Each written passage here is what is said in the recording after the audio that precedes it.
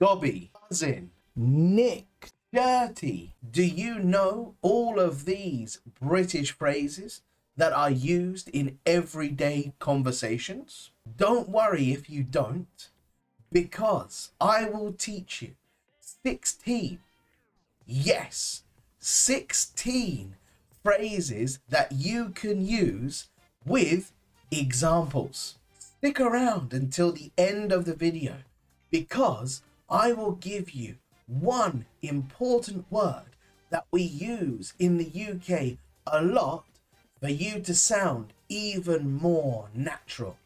Don't forget there is a free PDF file with all of the lesson notes for this video. The link is in the description. Okay, so let's get started. The first one we have is shirty. This means to be angry or annoyed. Let me do it. I can do it quicker. No, I can do it, thanks. Don't get shirty with me. I'm only trying to help you. The example you heard there was, don't get shirty with me. I'm only trying to help.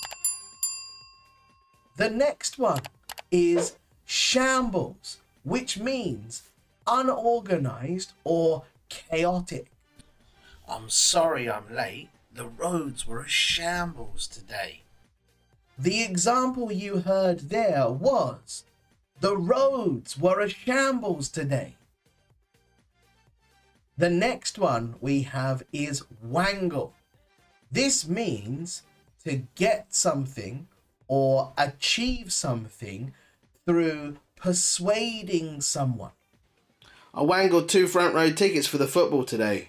How did you manage that? Just by being nice to the ticket lady. The example you heard there was, I wangled 2 front row tickets for the football. The next one you can use is buzzing. Now this one you have to use without the G. Buzzing. The sound at the end. This means to be really or extremely excited. Are you going to the festival this weekend? Yeah, I can't wait. I'm absolutely buzzing. The example you heard there is, yeah, I can't wait. I'm absolutely buzzing. The next one is whinge, which means to complain about something. Come on, hurry up. I'm tired. My legs hurt. Stop your whinging. We're nearly home. The example you heard there is, stop whinging. We're nearly home. The next one is take the biscuit. This is used to express surprise when someone has done something irritating or stupid. Where is she? 1 hour later. I'm sorry for being late. Being 5 minutes late is okay, but being an hour late is really taking the biscuit. The example you heard there was, being 5 minutes late is okay, but being an hour late really takes the biscuit. The next one is pop your clogs, which means to die. You know, I really want to go to Australia before I pop my clogs. The example you heard there was, I really want to go to Australia before I pop my clogs. The next one is miffed. Now, this is used to express being annoyed or irritated by something. However, it is usually used in a softer way than using annoyed or irritated. And we also use it in conjunction with a bit. Yay, I got new shoes today. Yeah, I was a bit miffed I couldn't buy those shoes today. So the example you heard there was, I was a bit miffed I couldn't buy those new shoes. As you can see, we used a bit in the example. The next one is doddle. Now this means that something is easy to do. I can't fix this. Give it here. It's a doddle. I can do it. The example you heard there was, oh, give it here. It's a doddle. I can do it. The next one is butchers. Now this means to look at something. Len, come and have a butcher's at this old photo. The example you heard there was, come and have a butcher's at this old photo. The next one is blinder. Now this means that you do something really, really well. It is often used in sports to describe someone's performance. The goalkeeper played a blinder today. We couldn't score past him. The example you heard there was, the goalkeeper played a blinder today. We couldn't score past him.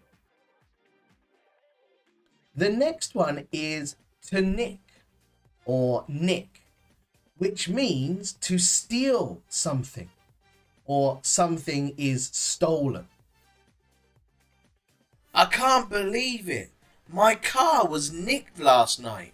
The example you heard there was, I can't believe it.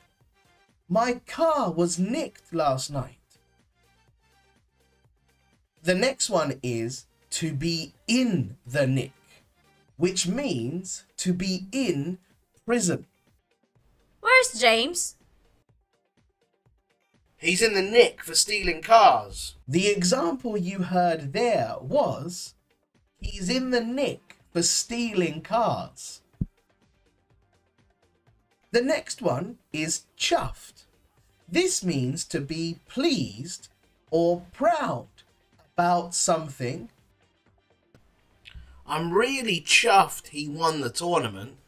The example you heard there was, I'm really chuffed he won the tournament. The next one is gutted. This means to be disappointed.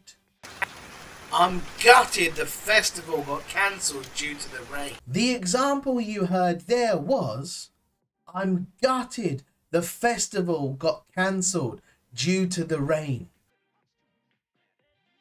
Last one is gobby.